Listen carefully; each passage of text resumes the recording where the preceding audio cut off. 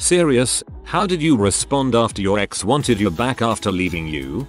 I told her I can't be with her again after knowing how she really feels about me. Then she started crying and saying she couldn't stand me being alone without her, and for some reason this made me really upset. All I could say was, why are you crying? I will be fine without you. This is what you wanted. Currently sitting on the back burner myself. Was told he's just seeing what things are like without me, but he knows he'll be back for me. Oh, I'm sorry. I hadn't realized I was plan B. Thank you for 6 years of being a safety net for you. Don't mean to hurt you, my butt. Ran into my ex a couple months after she broke it off with me for someone else. We ran into each other at a bar. She approached me while I was buying drinks and made some comment about the girl I was there with. She then said something like, if it doesn't work out or you get bored with her, hit me up. I laughed and said okay. She asked if I was being sarcastic. I was, and walked away after that. My wife left me for a fat neo-Nazi skinhead M dealer. It was definitely a blow to my ego. We had just moved to a new state and I had just started a new job. It took me about 6 months to get my crap together and quit beating myself up. I had become a star employee at the job, lost 20 pounds, got custody of the kids and a new GF. About a year goes by and the GF and I break it off. It wasn't an angry breakup, I just didn't have a ton of time for her since I had my kids. Well, my ex-wife finds out we broke up. She comes strolling over to my place while the kids are at school, breaks open a bag of chips, and starts rattling off a list of a bunch of things I need to change about myself if I want to get back together with her. A few moments passes silence. I laugh, open my door and tell her to get out. The look on her face. Crushed expectations? Failed dreams? I still laugh when I think about it. I like the cut of your jib. Actually laughs in his face. He was at my place picking up his furniture at the time as he was moving to his new place with a girl he cheated on me with. Why he thought that was the best time to discuss trying to rekindle our relationship, I'll never know. As he was moving to his place with a girl he cheated on me with. I do not understand his thought process. My girlfriend and I had a great laugh at the text my ex sent. I know you don't want to be with her. Come back to me, I love you. She broke up with me due to her cheating on me. Text came 6 months later.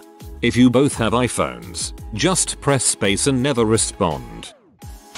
She broke up with me sort of out of the blue, and I wasn't really prepared for it. Never quite got over her, but time passed, and I was living with a girlfriend several years later. My ex had kept in touch with me, and we were still friendly. She went through a breakup and I suppose she was emotionally vulnerable. Started talking to me a lot out of the blue and began to tell me all sorts of things about how she regretted breaking up with me, and it was just immature insecurities that had led her to it, and how jealous she was that she couldn't have me. As flattering as it was to hear all of that, I was still spoken for, so I kindly deflected the issue until she got her head on straight and mellowed out, got her life together, that sort of thing.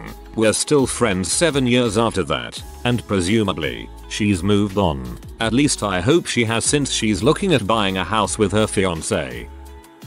Told her to frick off. She put me through heck, then found somebody better. When he dumped her not even a month later, she tried to rekindle our relationship. She has yolk on her face or whatever that saying is. Egg on her face. Her. Can we talk? Me. You're okay. Her. He cheated on me. You're my only friend in the area. Me. You don't have any friends in the area. I did a lot for her to get her life started. She slept fricked with some mutual friend in my bed while I was at work. Frick that noise. Me. You don't have any friends in the area. Stone fricking cold. We dated for 3 years in high school. I was 19 at the time we broke up. We were broken up for 6 months. I took her back for about 2 weeks. When my dad noticed she was coming around again, he gave me the best advice I have ever gotten.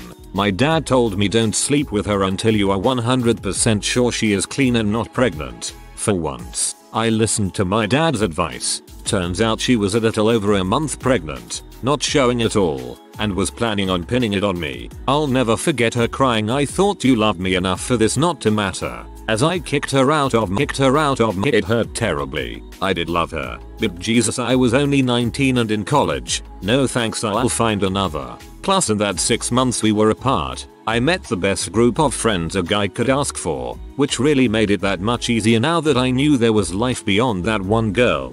Whoa, dodged a huge bullet there, man. Dads are the best.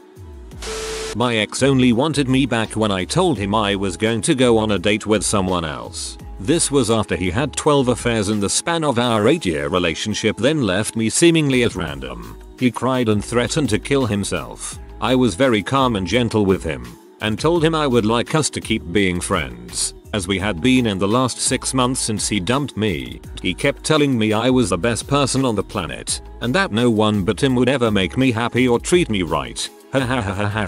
Then he punched my bed frame. I said I wasn't going to compromise my happiness for his, which I had done for many years, and he blatantly asked me to just pretend, and said I'd never winged about my happiness before, and he couldn't believe that I was so selfish, and I was half the person he thought I was. He cried some more. For the first time in my life, I stuck to my guns. Then he called me a W. Joke's on him. Went out with the other guy. Fell madly in love. I'm now deliriously happy. Ex's next girlfriend cheated on him. Ah, the classic emotional manipulation. So glad you got out of that. I was bitter for a few months, but we became alright friends and hung out hooked up when I was back from college on break. I think we both knew that it wasn't going to work and just took the mutual attraction for what it was. We're still on alright terms but have drifted apart since. Horrified. I couldn't put myself through that pain all over again, knowing there was a good chance he would change his mind again and leave for a second time. Plus I was resentful that he broke up with me because he didn't want to deal with a medical issue I had. Someone that bails at the first sign of weakness is not a good candidate to build a life with. Someone that bails at the first sign of weakness is not a good candidate to build a life with. You are very smart to realize this. Ran into her at a bar after 6 months of no contact while she was out with some other dude. Almost ran away from her. Had that flight response for sure. She grabbed my arm and said please talk to me. Chatted with her for 5 minutes. Left her and went to another bar and then got home where she called me and we talked till 4 AM. Next afternoon agreed to hang out with her and she was all over me and I was holding back. Dropped her off at her place and by some miracle didn't bang her as she got completely naked and kissing me all over. She was a smoking hot blonde with a lot of crazy. Went home to ice the boys down. Next morning I get a collect call from the county jail. It was her asking for a ride. After I left she got into a fight with her mom and assaulted her. Picked her up and told her that I can't ever hang out with you like that ever again. She nodded and I dropped her off. Kept in touch with her since I think I was the only guy who cared for her but didn't want sex out of her for the next 6 months. She told me she was going to move to the West Coast one day and I agreed to hang out with her the night before she left. She ended up crying all over me as I was dropping her off, saying how much she loved me and messed up and how she didn't ever want to lose me in her life. I promised her that I'd always be there for her. While she was on the West Coast we ended up talking on the phone on a daily basis. Quite frequently. She was a great friend. One morning on the way to work I realized I didn't hear from her the night before. I called her phone and it was disconnected and I find it odd but didn't think too much of it. Get home from work and I get a phone call from a friend who was friends with her mutual friends on Facebook as I never friended her on Facebook after our breakup saying dude she died. She overdosed on too much booze and pills. He didn't realize that I was still talking to her on a daily basis. Freaking floored me. I thought back to that night at that bar and how I would have missed out on the last year of her life if I had ran out instead of actually talking to her and just being there for her. Sometimes no matter how or why they left you, it's not a bad thing to just be there for someone. I wish I could have been there more somehow. Maybe she would still be here. It sounds like you're a great friend. Don't blame yourself. We started talking on the phone regularly again and planning a visit. We were 2 hours apart, and then I went to add him as a friend on Facebook and found out he had a girlfriend. So like the classy lady I am, I drank 2 Oldie English 800s, called him up, and scream cried at him until he started crying too. Then he moved to another country and I met my husband. Him. I don't even remember why we broke up. Me. I believe you dumped me because the girl fell asleep on you and you dumped me to ask her out. And she said no. Him. Oh yeah. Me. Yeah. Anyway, nice talking, bye bye. I do have to commend him for breaking up with you before going for someone else. While a douche and an idiot, he's an honest one. Seemingly. LOL. To this day, she still hasn't replied, but she had a kid since I sent that text, and that was about 7 years ago. She broke up with me because I got glasses and wasn't attractive enough for her. Few years later and I'm wearing contacts and had grown into myself a little better and suddenly she's texting me again. Ironic thing is she was recently single because she gained weight and her BF didn't find her attractive anymore. I just laughed at the schadenfreude and told her to stop contacting me. That must have felt amazing. I was the ex that called back. Long story short, we were dating for about 3 years. I didn't feel like I was ready to commit to marrying her and she wanted to get married. She gave me an ultimatum. I broke up with her. I missed her terribly. So I call her 6 months later. She agrees to meet. We get married a year later. 15 years and 3 kids later we are still happy together. I told her I had to think about it and that maybe we could just be friends. Then we got together for some kisses, and we were back at it again. I ended up breaking up with her about 6 months later. When she broke up with me, we were out and about, and I had to drive her home. It was a little awkward, and I wasn't saying anything. She assumed I was raging mad and suicidal, and that I was about to drive the truck into a tree. If that tells you anything about her crazy level, I wasn't. I was kind of relieved actually. She sent a friend to check up on me about a month into our breakup because she was still under the impression that I was suicidal following her dumping me. I told her friend that my ex shouldn't flatter herself thinking I was suicidal over her. I guess those were the magic words because she was asking for me back within about 2 weeks. I'm glad that relationship's over. An ex-girlfriend of mine cheated on me multiple times and I kept taking her back. Eventually I realized I had to completely cut her off. I drilled it into my head that we were meant to be together. She was from my hometown, lived right down the street from me, but we didn't meet for 20 years in a totally different city. I took that as a sign. We had to be together. After all that I met my wife, who treats me like a real person and genuinely loves me. I thought I loved my ex-girlfriend, but I had no idea what love really was till I met my wife. First time, I heard him out and said yes. Second time, I let him talk his head off and realize himself that he didn't want to actually be with me and nothing about him had changed. And then I said no. Well, it was more or less a mutual agreement. A year later we started talking again and she said she'd like to start again. It went this way. Me. Do you really think there's any chance for this to work out? Her. Yes. Why not? Me. Give me one reason to believe that. Her. Legend says she's still thinking. After dumping me, he admitted to having feelings for someone else. When he said he wanted me back a week later, I told him no. He cried a bit and said he loved me and that he didn't know what he had until it was gone. Blah blah blah. I asked him about her and he declined having feelings for her. Sure enough, 4 days later he dumped me again and began dating her. She told me appreciated the way I treated her, that when she looked back, I was good to her and deserved better. She should have worked on the relationship and she missed my friendship. She said I was a good person to be with. I texted back that my current girlfriend agrees. It was a Friday night when she asked to meet up at the local mall. I ended up picking up a game, Castlevania, my love. While we were there, we ended up going back to house and watching movies. She ended up asking if I would be willing to be her boyfriend again. I said yes, despite my instincts telling me not to. That night, I ended up going tobogganing with a group of friends. I ended up smashing through a fence and don't remember much of the night. Ended up with a concussion, long hospital visit, blah blah. Anyways, she calls me the next day and the biggest bullshitter on the world took over my body. Before she could even speak I was yelling into the phone, "Whoa, long time no talk, what have you been up to?" She was chit-chatty and asked about my day. I told her I got a new game and a concussion the night before, and that's all I remember. She cried on the phone and insisted we spent the day together. But I insisted how crazy and unlike me that was. TL. DR. Don't cheat on a man. WHO is prone to injuries. PS. What was the last thing you ended up? This belongs in our petty revenge.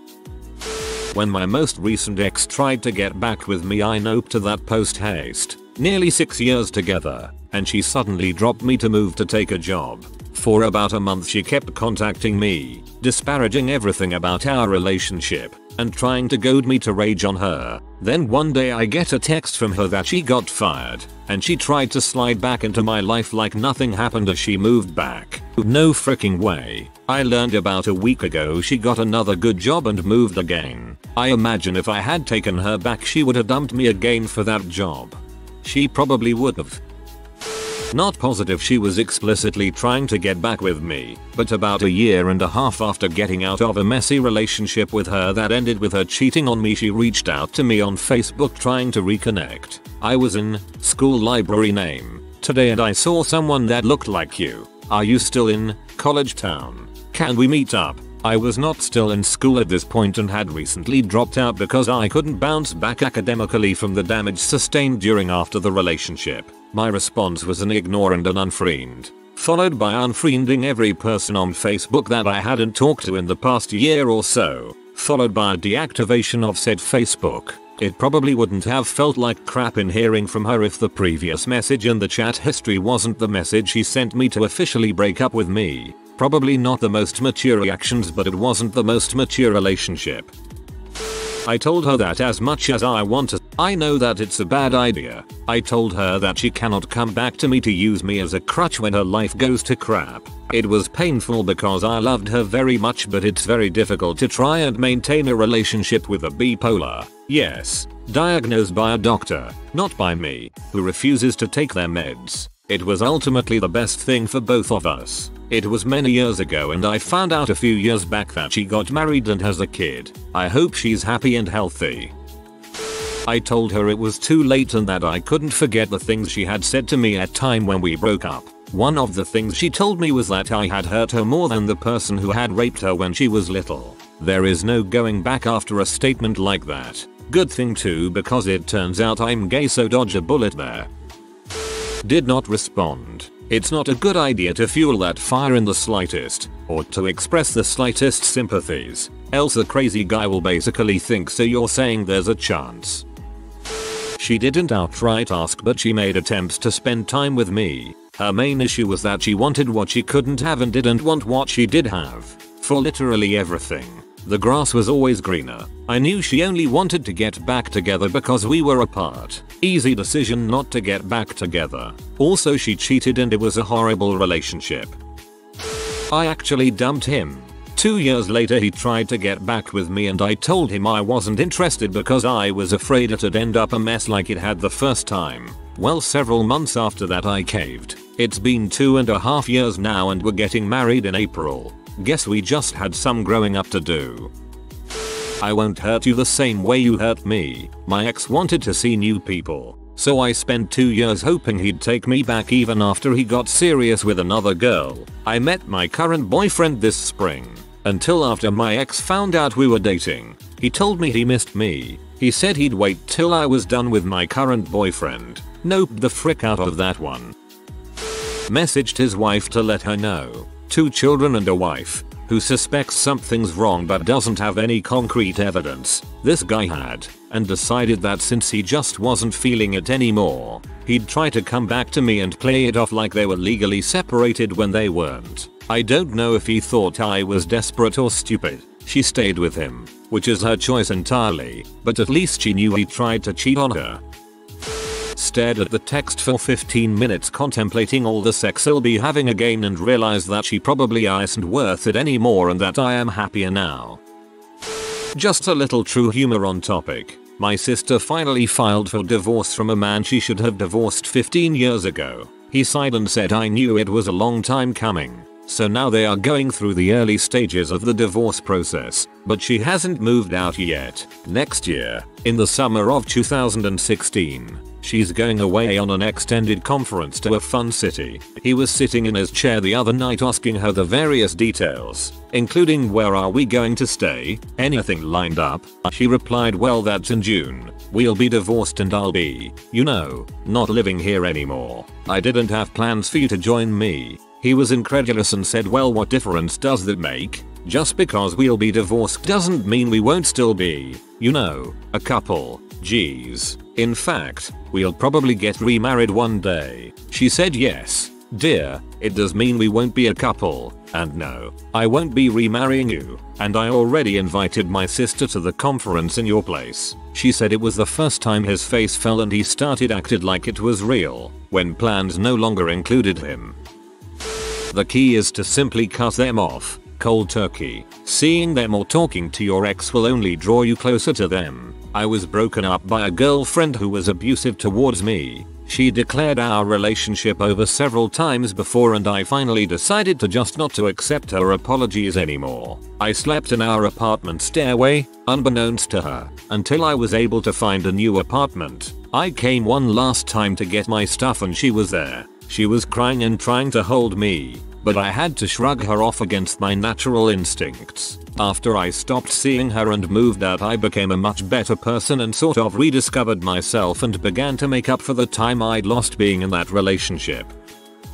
I said yes. I was so excited. She dumped me for genuine reasons that she couldn't hold a relationship at the moment. Met a new girl who was manipulative, passive aggressive, cheating, retrospect, blah blah blah. I wasn't happy, and after a couple months it was falling apart. When my ex wanted to talk about things, we decided to get back together. Long story short, ended it with the current girl for my ex. I was so happy for 3 solid months. Everything was perfect. My friends and family saw a difference. I wasn't dragging around. I felt at peace with the path my life was taking. We had big plans and I was making sure she was happy because she made me happy. Then, out of nowhere, she ended it with the same excuse, saying maybe in the future and I still love you. I'll always love you. Number. It's done. And I don't think I'll ever forgive her, or want to for that matter, for dragging me through that crap twice. If you are new to the channel, you can subscribe. I publish new videos every day. Until then, check another video.